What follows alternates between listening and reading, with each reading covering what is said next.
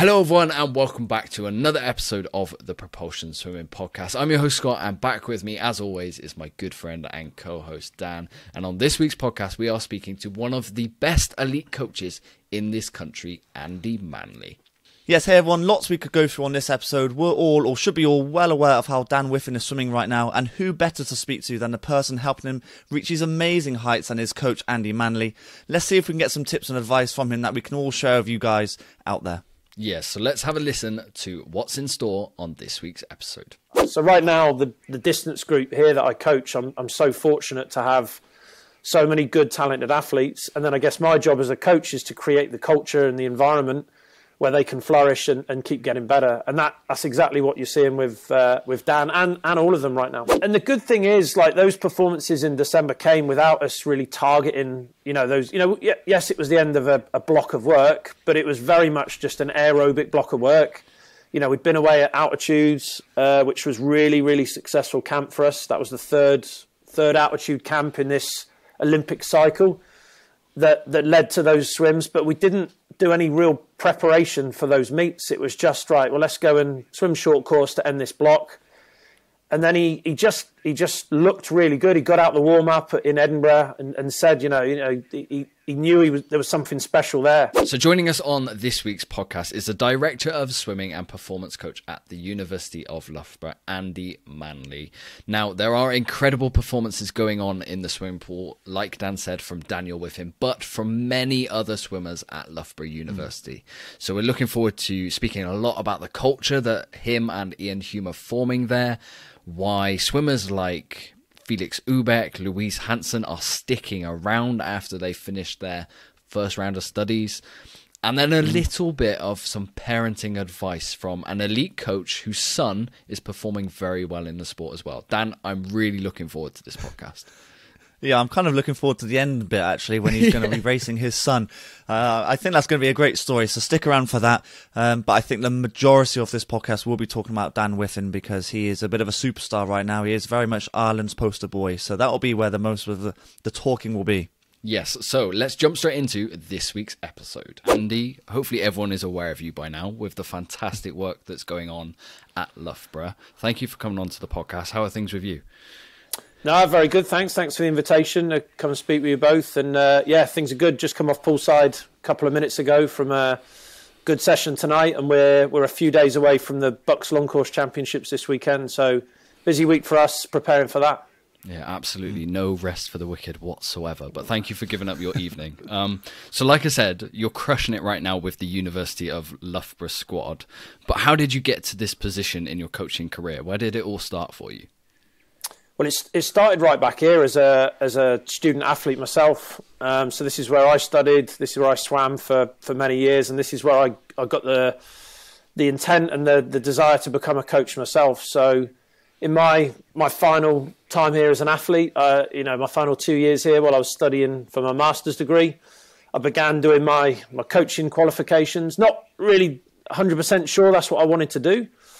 But sort of the interest was starting to take hold, and I guess I kind of fell into it as a job. That I was right place, right time. When I graduated, a job came up fairly close to home, and I kind of thought, well, that would be a great thing to do while I figure out exactly what I want to do with my career. And sort of 20 years later, and here I am now, sat as Director of Swimming, and not trying to figure out what I want to do anymore, just trying to do the best job I can as a coach. How has Loughborough changed from when you were there all those years ago to where it is now? Has there been much progression in the actual, well, I presume there has, in the facilities and what is able to offer swimmers these days? Yeah, the landscape and the environment is totally different. I mean, when I joined a long time ago now as a student athlete, I mean, the program was still held in real high regard. It was a very good team, but we swam out of a 4-lane, 25-yard pool. There wasn't a gym as such. It was, sort of like a PE hall with a little bit of equipment.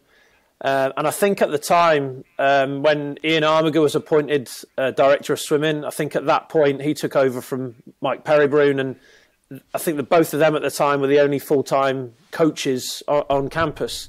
Fast forward now to the position we're in now, and the amount of full-time staff here, both coaches and sports science support is just staggering. It's so well funded, it's so well resourced as an organisation, and that's why the results, not just for swimming but all sports, are so good. Yeah, I mean, we've had Felix on the podcast, and he was talking about he's obviously graduated from his degree ages and ages ago, but he still wants to stay there because the facilities and the coaching and I suppose the network, everything is so good there. But if we rewind a little bit more, if I'm right, you were the head coach at Daventio for about 6 years, is that right? I was. My very first job out of here was a club called Swindon Dolphin, so down in Wiltshire. So that was my introduction to coaching. And I spent, what was I there, from 2002 to 2009. So that was a real good grounding for me. You know, it was a big club, around 450 members, from everything from kids in armbands starting to learn to swim through to 85-year-old master swimmers. And, obviously as head coach, I didn't coach them all, but I had an involvement and a responsibility for every level of the club. That led me to Daventio, which was kind of my first sort of taste of working at the higher ends, albeit with age group and youth swimmers. But that's where that first taste of international swimming with, things like European Juniors and European Youth Olympics. And that's where that side of the sport, that elite end or high performance end, was the thing that really sort of ticked all the boxes for me. That's what excited me the most. Yeah, because I kind of want to ask, how are Daventio so good? What brings so much success there? Because you've got swimmers like Abby Wood, Imogen Clark coming out of there, Jacob Whittle's come from there as well. What is the secret to the success up there? I think, it was a county performance squad, or is a county performance squad. So the idea, the way it works, without the support of all the home clubs, it wouldn't function. But what was happening was really well. Was you were getting people like, Abby Wood from Buxton or Molly Renshaw from Ripley Rascals. And you've got these amazing base clubs that supported the pathway in the county. And it's a bit like, Nova Centurion in Nottinghamshire, the same kind of model. And we were able to, get the support of the home clubs, get the kids in from a young age, develop them to the point that, that I think the thing that worked really well, I guess, when I was there and still does, is that kind of success breeds success mentality. So at the time, we had this whole bunch of breaststrokers at a youth level, male and female, that almost saw what each other were doing and raised the bar again. So when Abby Wood was 11 years old, she had probably about 6 other international breaststrokers in the team at the time. And so that was they were her role models, so that was like, well, they're my friends who I'm training with day in, day out. And it just made it accessible for her and gave her the desire to want to push on and obviously become the swimmer she has done. Yeah, it sounds like an amazing place essentially for swimmers to grow. I think the list that Dan's got, and there's more, is endless. But in terms of coaches as well, if you just look, Jamie Main has recently made the transition from there over to the Bath National Centre, and you made the jump from Daventio to Loughborough. So it obviously sets coaches up as well for that high performance level. Absolutely, and I took over from Mark Rose, who's gone on to have a fantastic career in the city of Manchester and done an amazing job with a huge programme there. So that's what attracted me to the role in the first place when Mark moved on. And I obviously knew about Daventio whilst I was coaching in Swindon. And for me, that was a really high pedigree team. And so as soon as that job was advertised, that was a logical step for me to go for. Obviously, you never know if you're going to get appointed. But luckily, I must have come across okay in the interview and impressed the right people because I was offered the position. And yeah, that was a big stepping stone for me. One that's really driven my, sort of accelerated my development as a coach, because what it gave me was then opportunities to get onto British junior teams and the sort of support I got from that. And off the back of that, I was nominated to go onto like a UK sport coaching program, and all these things really fast tracked my development through being in the Daventio program.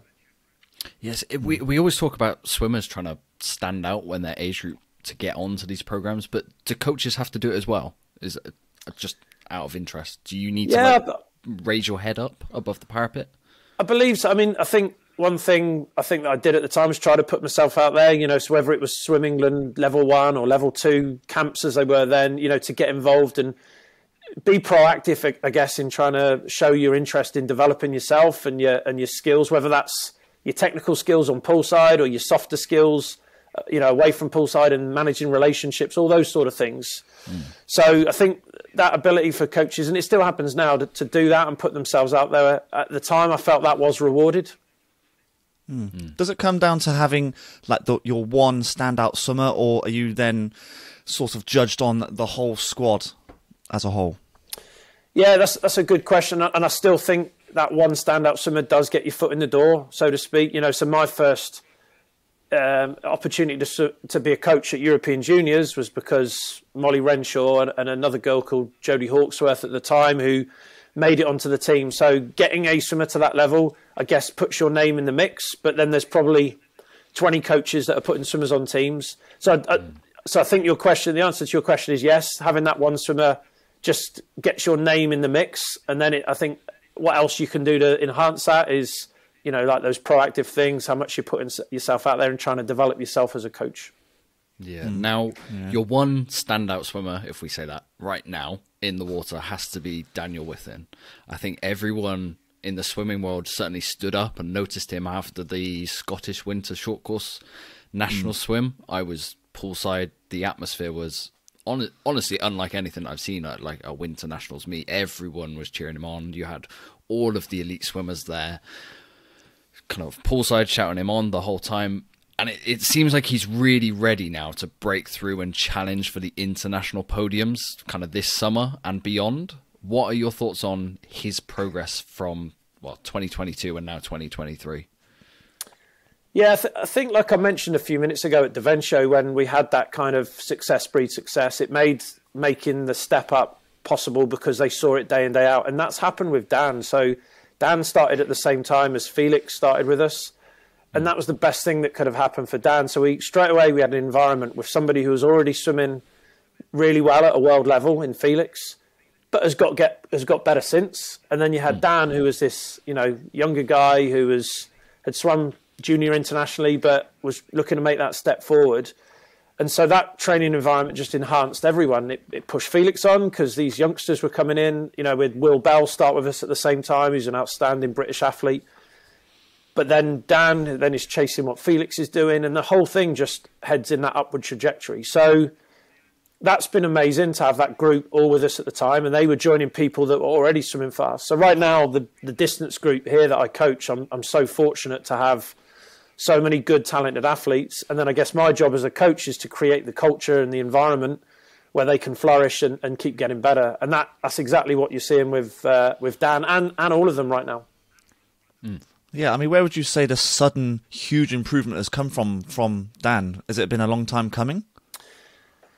Yeah, well, I mean, his first year was great too. So when he made the Tokyo Olympics, that was kind of like, as soon as he got in, we sat down about goals for the season. And that was a bit of a long shot. I think his best when he came in was like 15:39 long course. Now, he had to work really hard to do that, but he was ambitious and he wanted, and I asked him that question, are you ready to do the work that's probably going to be needed to make that, Tokyo Olympics? And he didn't even need time to think about it. That was what he wanted to do. Now, obviously, that was a great year. And then he's gone on to the last season where, he won a silver medal at Commonwealth Games. He made the final of the 800 at Worlds and narrowly missed the 1500 final. And so those swims in December, like the short course times, were spectacular. But he's been building momentum since the first day he got here. And so for us, his teammates, the support staff here, the other coaches, it's not a surprise because we see what the guy can do day in, day out. And we see the focus and dedication, not only from him, but everyone around him that is pushing him on to those levels. Are you having to keep his feet on the ground at all, given that essentially now he's like Swimmer Ireland's poster boy? Like the performances that are coming out I have spoken to him. I know he's a very humble guy, but he's got very high sights or aims. Yeah, he has, and I think that's a good thing. So yeah, you're right. My job as the coach is we do want to push boundaries, but it is to keep him grounded as well. Now, there's no big-headedness to what I'm seeing at all with him. I don't see that in him at all. I think he turns up day in, day out, ready to work hard, and he's very open. He's very coachable. So if we're suggesting things that are going to make him better, he wants to hear it. He's very receptive to that. So no, it's the reining him in bit is sometimes like protecting him from himself. So if we've got a session where we want it to be low level aerobic, you know, I have to sort of like, you know, we use, whether it's heart rate monitors or lactate testing, we have to slow him down sometimes because he's so keen to keep pushing on.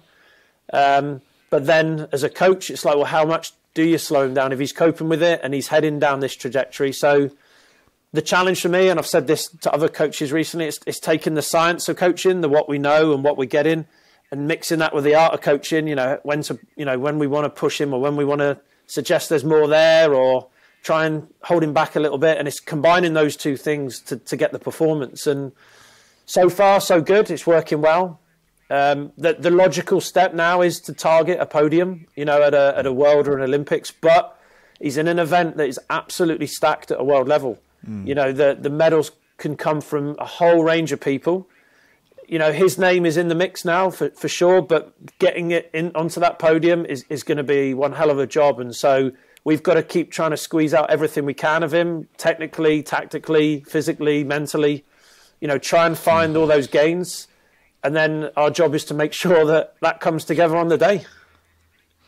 Yeah, that was kind of my next question, because he's obviously put in these amazing performances short course, and so the big question really is that can he now take those performances to the long course pool? Is there any key areas that he's got to work on? Because obviously two different pools, it's a very different race.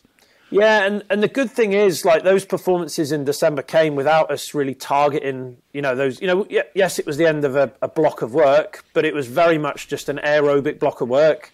You know, we'd been away at altitudes, which was really, really successful camp for us. That was the third altitude camp in this Olympic cycle that led to those swims. But we didn't do any real preparation for those meets. It was just, right, well, let's go and swim short course to end this block.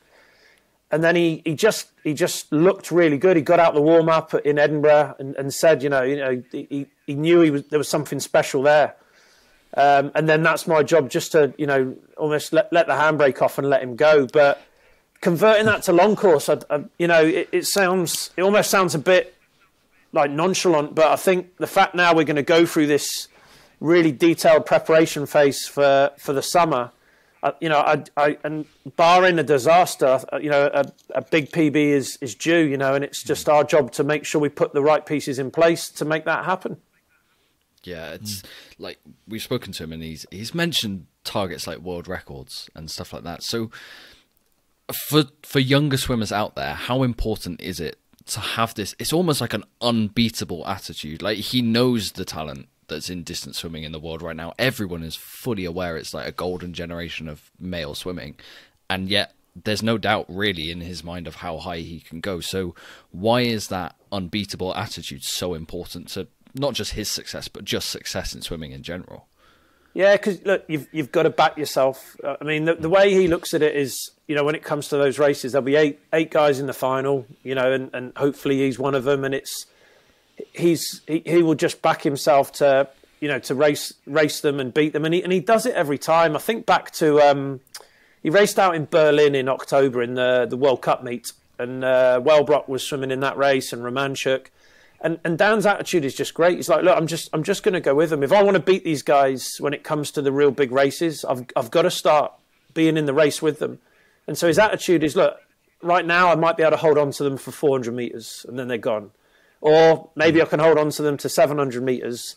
But the way he's going at it, his attitude is like, at some point, the plan, if it works, is that he will be able to hold on to them to 1400 meters. And then it comes down to that sprint finish, which, as you guys know, you know, it can go any way if you've got that desire and that hunger. So I think his attitude in those early season races has been fantastic. And I think for younger swimmers or swimmers of any age or any level, really, he's got that desire. He wants to go head to head with these people as often as he can. He wants to test himself. He wants to come out of those situations and see, right, this is what I've got to work on. This is where they're better than me at the moment. So turns is one thing. We know in the Commonwealth race, he gave so much away to the Australian guy, Sam Short, who ended up just beating him. Mm-hmm. So we've gone away from that. We've looked at the race video. We've looked at the analysis. But he embraces that. Right, tell me where I can be better. And he's so diligent at then going away and working with us, coaches and the support team to develop those areas of his racing. Yeah, the mentality sounds like it's absolutely perfect from him. I mean, going back to the Commonwealth, you just brought it up. Do you reckon that was actually an important, quote-unquote, loss for him in his future swimming? I mean, the big deal with Commonwealths is that Northern Ireland aren't a nation that come away from the pool with a whole bunch of medals, and they had an amazing meet, from the able-bodied swimmers and the para swimmers that were on the team. So I think for Dan to win a medal of any colour was a really big deal for the Northern Irish team, and he knew that. I think he felt, having then got silver, I think he was not kicking himself because he was happy. And look, the time was excellent as well. It was a really, really good time. It would have just, for him, the icing on the cake would have been the gold medal. But yes, I think you're right. To come out of those and realise that the job's not yet done is still, it is a good thing. But I think even if he had, Dan would then still say, right, well, what won Worlds? Or Paucineri did this time here, or Wellbrook did this time there. He's very much a student of the sport. He knows what's going on. He knows what times people are doing. And that, so he's well aware of what the level is. So, but yeah, to answer your question, if there can be such a thing as a good loss, I think that probably was one that made him realise that he's made amazing progress. But there's still work to be done. He's certainly not the finished article, and nobody had ever suggested he was. Yeah. On the world stage, is he? Because we've spoken before to Dan Jervis, and he said there is a very clear difference between an 800 and a 1500. Is the target primarily the 15 over the next few years, or does he look at both? That's another good question. I think we look at both, and I think what we saw from the Commonwealth Games was his 400 is now starting to move on. That was 346, which all right, it's not in the realms of even medals or finals just yet. But the fact he's showing a little bit of speed on that side is a good thing, because as if you're turning at 1450, there could be four guys in a line at with 50 to go. So our preparation is around the 8 and the 15. Okay. And so there's times like tonight where him and Felix have done the same training set. There's sessions where they're doing completely different main sets because of that, the slightly different focus. Whereas Felix is now 400 with a really strong 200 and a really strong 800 to support. Whereas Dan is very much 8 and 15 with a really good 400 or, a developing 400 to support. But no, Dan Jervis is right. It is a different race. It is a different race. And I think the challenge we look at, as well as the different preparation for those races, is the ability to be able to swim a heat and a final within that sort of 36-hour period. So that's what we see the next challenge being, that he hasn't done an awful lot of that. Worlds was good for him to do in the summer with the 800. But to make an Olympic or a world final on 1500 is really tough. But to then be able to 36 hours later to be able to go again and not only be able to go faster, but go a whole lot faster if you want to contend. That's the challenge. And that's what we're working on really hard now over this next 18 months to make sure he's ready for that challenge. Yeah, I mean, we might have a few listeners now thinking to themselves, what's the difference between 800 and 1500? Because you look at the finals, especially on the men's side, and the names are pretty much the same. All 8 names are always contesting both the 800 and 1500. In your experience, what is the difference between them both? I mean, tactically, it is a very different race. The way we look at it is Dan has got to be a lot more aggressive on the 800s. Obviously, as you know from the times, the average pace per 100 is quicker. But I think you can get into 1500s where there's a little bit of cat and mouse or sitting as a pack. And then we saw it at Olympics where Bobby Fink came through and he was quite content just sitting with them, and then went past them all down that last 50 or pulled away.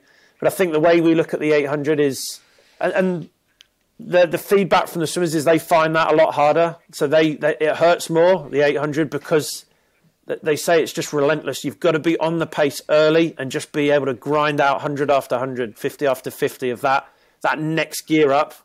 And so although the 1500, you're going from 7 minutes something in the 800 to 14 minutes something, it's their feedback is that it hurts a lot more. And so we have to be mindful of the sets we design that help them prepare for that. And so, yeah, they're always saying it's a harder race. On the female side, interestingly, they say the other way round. Now, you could say there could be an argument that they're new events, at an Olympic level. The 800 is new for the men. The 1500 is new for the women. But certainly in the last couple of years, that's the feedback I've had from the men versus the women, is they find the step up or the step down in distance more challenging. Oh, that's interesting. I hadn't actually given the new Olympics event a thought. Yeah. That's very interesting. I think we'll dig into that at another time. Now, you said kind of earlier on in the podcast, it's not just Dan as part of the squad who's doing amazingly. I think I saw in Edinburgh, it was like 8 guys. The whole squad. The whole squad swim in the final of that meet. So have you purposely been building such a strong squad to get performances out of everyone? Yeah, not just on the distance side, but yes, across the whole team. I mean, we took a strategic decision a few years back to go and try and recruit international postgrads. We recognised that what British swimming do very well here at Loughborough, in Bath, in Stirling, is that as a national centre, they bring in the majority of British talent to develop, which is their remit, and they're doing a great job with that. Now, what that means is that, whilst we still recruit really good British athletes, some amazing people here, to be competing at that very top level, we had to go and do something a little bit differently. And so the university backed us with a revamped scholarship model that meant we could go out and look at people that were graduating from their degrees in the NC2A system, people who wanted to carry on studying at a postgrad level and bring them in. So like our first cohort of athletes was Felix, it was Louise Hansson and Andreas Vazaios, who are 3 big names in the world of swimming. And what that's done is it's snowballed. So now we've now got a high performance squad here that I co-coach with Ian Hume, where half of the 24 athletes are foreign or international swimmers, and the other half are made up of really strong developing British swimmers. So that has been a conscious decision. It has been a strategic aim of ours to do that, and right now it's paying dividends because it's enhancing everyone. But that's something we take real pride in, as a team, that we go to something like a Scottish Nationals that we did in December with 50 to 60 athletes. We'll go to trials in April with 50 to 60 athletes, and we're proud of being, the biggest senior program in Great Britain. Yeah, you say those first 3 athletes that were kind of the starting point for the model, they're all still there. Do you try and keep them around once their degrees are done, or is it literally the culture so good that they want to stay? Yeah, so a bit of both. I think if they're on an upward trajectory, and they're really looking at the aim being long course international medals, then they know that the environment, the culture, the support they get here will help them get to where they need to be. Now, for everyone, that's not the right thing. So Marie Wattle from France was here. She did her undergrad and stayed here until the Tokyo Olympics, and then has gone back to France to prepare for a home Olympics in Paris. So it's not the right thing for everyone. So Marie did fantastically well for the team here, has gone back to her home nation and has gone on and got even faster. So that's great for her. Louise has stayed on. So Louise is no longer a student, but is a full-time member of the team. Felix and Andreas, although they've finished their masters, have enrolled on additional courses. So Felix is now studying for his PhD, and they want to stay and study as well. So I think it comes down to the individual. If they've still got academic aspirations, we can provide them with what they need here. For Louise, the right thing was to stay and swim with Ian, but not to carry on studying. And so we make it as bespoke as possible. We find what's right for them and put a plan together that helps them down that journey. Yeah, it's interesting because you've got a multitude of different events in your squad, one of which including open water as well. As far as we know, we've done a bit of research. You can now qualify for the Olympics through the 1500 in the pool for the open water. Am I right in saying that? Yeah, that's right. Yeah, so I think with a bit of speculation, it looks like what FINA are trying to do is almost grow the field of the marathon race, the 10K, without adding more accreditations or more people at the Olympics. So it's kind of speculating a bit that that's what it looks like is happening. So yes, you're right. If you qualify for the Olympics in the 1500 or the 800 on the women's side, then you can automatically get a spot in the 10K race. So I think, people like Felix, who's never done a 10K in his life, may decide, I'll have a go at that, which is it's kind of funny. But then alongside that, you've got the the people who the open water is their main event, who've got to qualify either through that means or through the regular qualification race. Yeah, I mean, how do you feel about that? Because it's almost two very different sports. Is it a good thing that you're kind of getting the pool swimmers into open water? It's a good thing that the field is bigger. I think the 10K at the Olympics is too small. When you look at most in-season races, you can have a really big field, and then you go to the Olympics and it's just tiny in comparison. Whether it's the right thing doing it through just having pool swimmers there who have no experience, like I say with Felix could decide to do it, and it will probably be his first and last ever 10K, but he'd do it for the novelty value. Now, I'm sure that's not what FINA or the IOC have in mind. So it's good that the field's bigger, but I think the mechanism by what they're doing it may be a little bit flawed, in my opinion. Do you have swimmers like Hector and Toby Robinson, or Hector Pardo? Do you have them looking now and trying to target pool swims a little bit more as like a backdoor way into open water, or are they still very much like open water is the way I want to qualify? It's the best way to get me to the Olympics. Yeah, it's interesting you say it. So what British Swimming have done with their new selection policy for Worlds for open water is there's now some prerequisite times you have to achieve in the pool before you can even be considered for selection. So now someone like Toby, who's so well experienced, his PBs are well inside those cuts. But I think for developing future open water swimmers, I think it's a good thing that that's been introduced. So Kevin Renshaw has put together this plan where people have to get these prerequisite times in the pool first, and I think that's a step in the right direction. So Toby narrowly missed the Olympics last time when he was swimming here with Dave Hemmings. He missed it by a fraction in the 1500 and then by fingertips in the open water. So he's a good enough athlete that he will be targeting both. And I think that's a good thing. I think the evidence shows now that if you're going to be successful in open water, you have to be fast in the pool. There's no way about it. There's no, you look at the guys who are winning the medals, you've got to be quick in the pool. Very interesting. Yeah. Now, you spoke about Bucks kind of at the start, and obviously it's coming up this weekend. Who should we be looking out for? I mean, our team will be strong across the board. I mean, I think the exciting athletes are the people who have come in as, like we talked about, where they've graduated from the NC2A system. So I think Dan, without wanting to put a call out now, Dan's setting himself a big target, as he always does, for these meets. He puts himself out there and he's quite happy chatting to his teammates and saying, this is what I'm going to do. So he's after something pretty fast on Friday night in the 1500.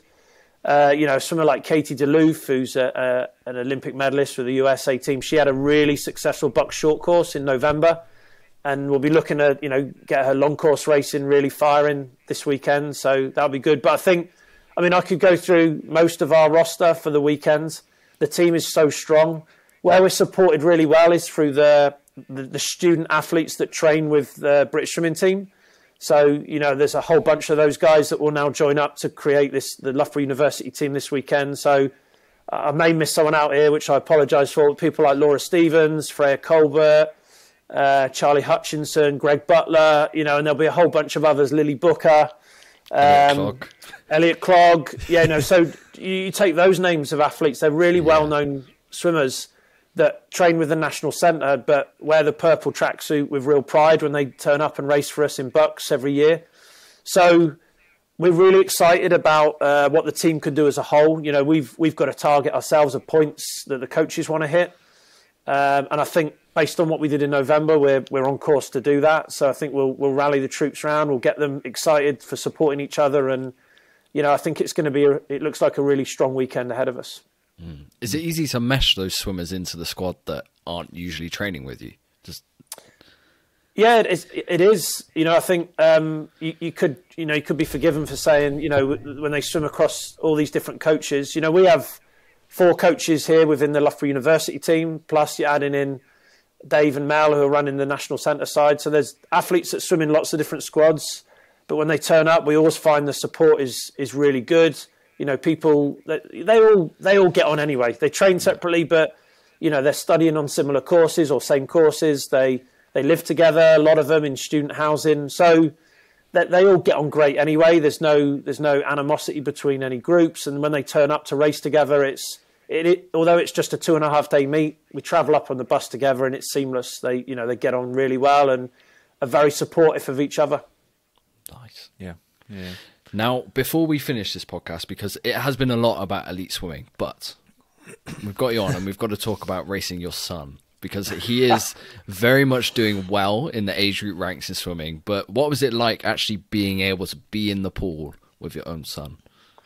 Yeah, it was kind of cool. I think, like, the way I look at it is, I spend hours and hours a week on poolside, and as much as I go and enjoy watching both the kids race, I can pay £10 to sit in a balcony for 10 hours, on a Saturday and 10 hours on a Sunday, or at certain meets where I can still scrape a qualifying time. I figured, well, why not? I may as well get in and do a race. And so it was kind of a really nice moment that I think in the first weekend of the county champs, in the Nottinghamshire county champs, there was myself, my eldest son Austin, and youngest son Fraser, all in the 100 fly. So we were all round, in the sort of marshalling area together, and it was quite a nice moment really as a family to all be lining up to do that. And then that led into the 200 freestyle, which was 2 weeks later, where Austin and I actually ended up in the same heat. So there was a little bit of bragging rights to be earned. I think there was quite a bit of pressure on him, to be honest, because all his mates were like, "Oh, you can't get beaten by your dad because you've got this slightly overweight, bald, beardy bloke, lining up, barely able to get his racing shorts on again now." And but I did manage to pip him. So I think the days of me beating him are numbered. But it was good fun. It was good fun. It was done in good spirits, and I think a lot of other people there quite liked it. Yeah. Do you know what we had? I know he's actually going to be listening. We had a guy we used to swim with all the time, and his dad was a master swimmer who would train with us all the time.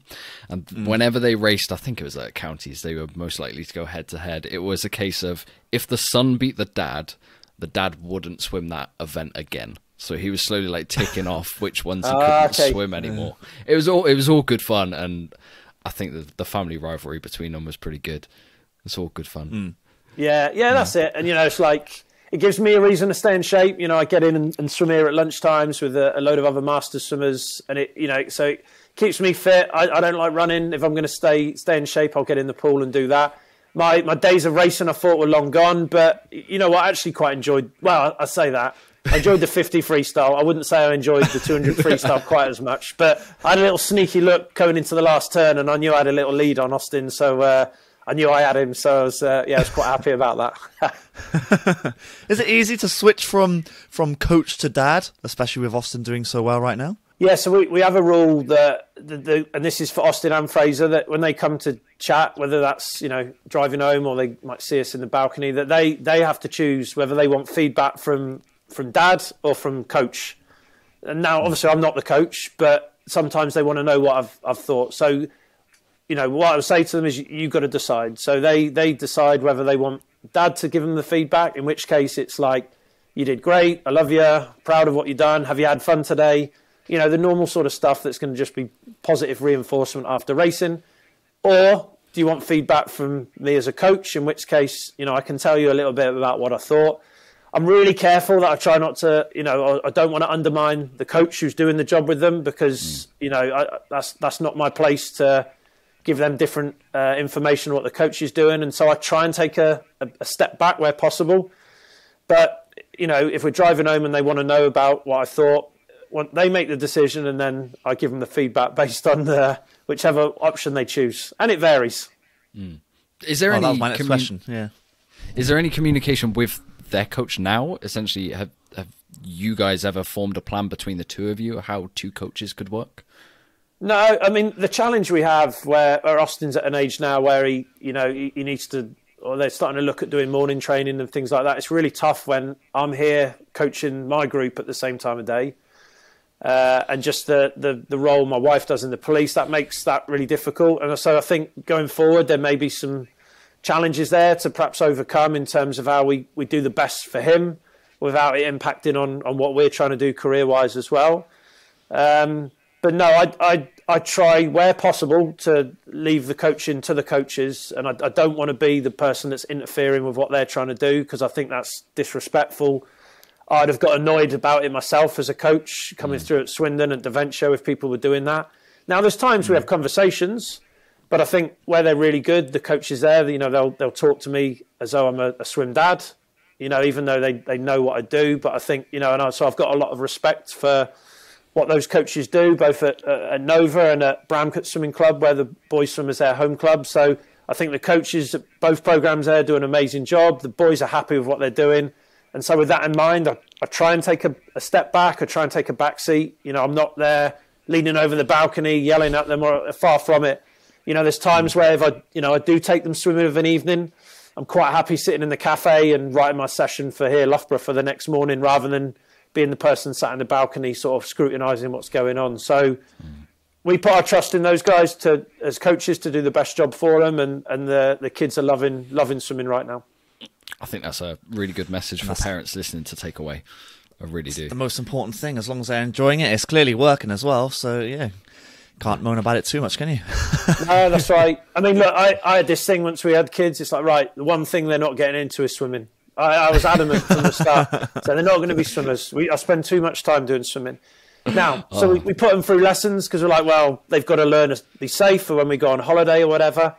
And then I'm sat here now, and it's like, you know, several years later, and we're spending every weekend possible. And I think, what have I done wrong here? But as you say, they enjoy it. That's the main thing. They've got a great friendship group there, and if they're doing that, then as a parent, you're kind of happy and you feel they're on the right track.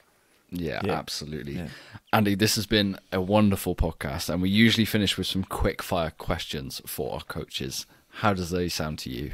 Yeah, let's give it a go. So what is your favourite stroke to coach? So I would have previously said breaststroke, but based on the last few years, I've got to say freestyle now. Who is your swimming idol? Oh, my goodness.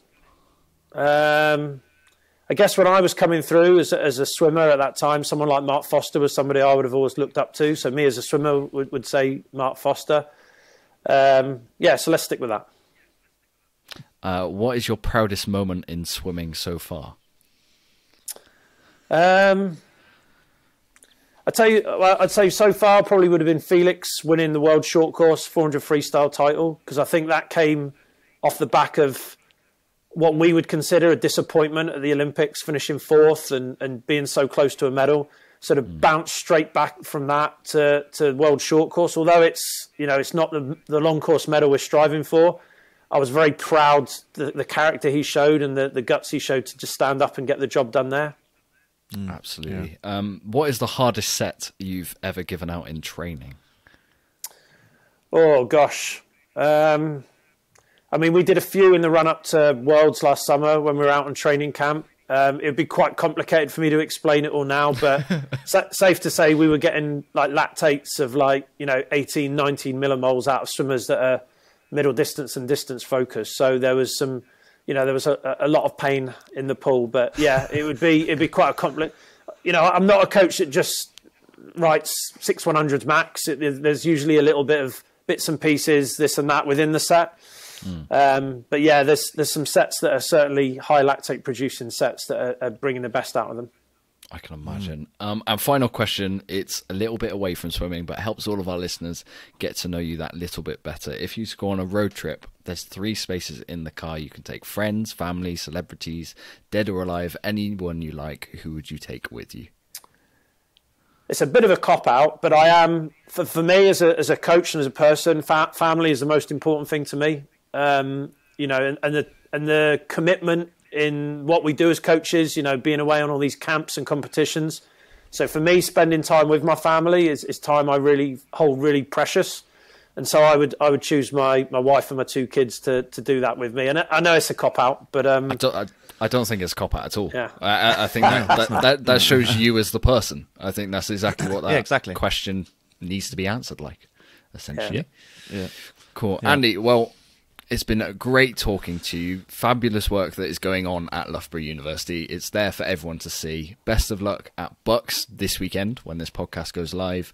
And looking forward to more incredible performances from the whole squad, not just Dan. I know we've spoken a lot about him, but from the whole squad for the rest of this summer and beyond. No, thanks very much. Thanks, Scott, and thanks, Dan, for having me. Yeah, I mean, I'm just going to echo everything that Scott just said. Best of luck for Bucks, and thank you for joining us on the episode this week. Yeah, absolute pleasure. So, Dan, a fantastic talk with a man who is leading what I'd say is the strongest university squad to me in the world. I'd be like, the Arizona University squad's doing pretty well with Leon Machard, but when you look at the depth that is on offer at Loughborough University and the success that both Andy, who we've just spoken to, and Ian Hume are putting on the show right now, I think Loughborough's up there as one of the best centres to go to in terms of swimming in the world, and it's fantastic to hear that they are purposely building a strong squad. Yeah, actually, that's one thing I was going to bring up, that usually, like with Gary Humpage last week, he kind of enjoys the kind of quick turnaround of all these swimmers, you know, whereas Andy, he actually wants to keep them involved in the programme for a sustained period of time. Like Louise is still there, Felix is still there since the beginning, and they're getting results from it. Yes, we spoke a lot about Dan Wiffen, and probably rightly so, because he's on fire right now. And my biggest takeaway, I suppose, was his mentality. The fact that he just seems on a different level. That this is the reason why he's getting so much success, because he's got all this confidence. He works so hard, by the sound of things, almost too hard. But this is the reason why he's... Yeah, this is the reason why he's getting the times he is and getting the medals, and that's why he wants to go a world record, and he believes he can, which is... I mean, I'd love to see it. That'd be incredible. I mean, I didn't bring it up on the podcast, but actually when you've got swimmers like Felix and Louise Hansson saying they want to stick around, they want to do further studies, or Louise is finished with her studies and she wants to stay there. Yeah. When you've got swimmers they are Olympic gold medal quality. When they want to hang around, they could have any offer from any swimming squad in the world to go to, really. They'd have their picking. You are doing something right when... Not just the performances that Dan Wiffen's doing, but when you're building that culture of getting these swimmers to stay, I think that, for me, that's almost a bigger takeaway than the performances of Dan Wiffen in the pool. When you've got swimmers like those two stars staying around, wanting to stay there for their swimming careers, that is what is building at Loughborough University. And that's full credit to Andy and the team of what they're doing. And obviously, they're gonna do well at Bucks this weekend, I imagine. Loughborough always we do. didn't need to bring it up too much, really. We didn't. I thought I'd stick it on a little bit at the end, just because it's at the weekend. But he's doing a fantastic job by our sound of things, and it's only going to get better. I wanted to bring up a little bit about the open water side of things at the end, just because I thought it was interesting that you can now qualify for the Olympics through the pool to get to the open water. I still don't quite get it. I don't really get it, and Andy doesn't look like he gets it much either. But it's another sort of stepping stone for someone like Hector or Toby to make the Olympic team. But yeah, it's a really interesting podcast, I thought. Yeah, so many messages from the performances of Dan Wiffen, from building an elite squad culture, to messages for being a parent, Dan. Yeah. I get imagine getting the chance to race your two sons, or be at the same competition. That'd be so cool. And the fact that he's able to separate it out, I think that as a coach, maybe you find that really hard, because obviously it's your profession, you're trained in it. It's like me, architecture. If someone gave me their house plans, I would struggle not to comment. But actually, he's got to step back. He really appreciates that. And maybe the fact that he's gone through that journey, that progression of coaching age group squads, he knows an interfering parent is not what's needed. And this is an elite coach who has a valuable opinion. Yeah, and I think that's probably the biggest takeaway, is that let the coach be the coach. Even though Andy is one of the best coaches in this country, he is not Austin's coach. That's someone else's job. He is not interfering. Yes, I know he gives them a choice of saying, do you want me to be dad or do you want me to be coach, and we'll talk about your race. And it's interesting that the answer usually varies. Yeah, but he's not overbearing about it. No, like he said, he doesn't shout from the stands or anything like that. He just wants to support their swimming, which is just, praising as much as possible, which is the biggest takeaway. He's not a pushy parent, even though Austin is doing really well right now, but he's just letting them enjoy it. That's what the biggest takeaway is. Yeah, absolutely. So that just about rounds up this week's episode of the Propulsion Swimming Podcast. We are going to be back next week reviewing the Bucks competition that is happening in Sheffield this weekend with a star swimmer from the Loughborough University squad. More will be revealed next week. But if you haven't subscribed already, please do so on our new YouTube channel, on Spotify, on Apple Podcasts, and me and Dan will see you in 7 days' time. Yeah, thank you for listening, everyone, and we'll catch you on the next one. You've been listening to the Propulsion Swimming Podcast with Scott and Dan. We want to thank you for joining us and invite you to subscribe to the show, as well as checking out the Propulsion Swimming YouTube channel for weekly tutorials and videos to get your swimming fix. We will be back next week. Until then, we'll catch you on the next one.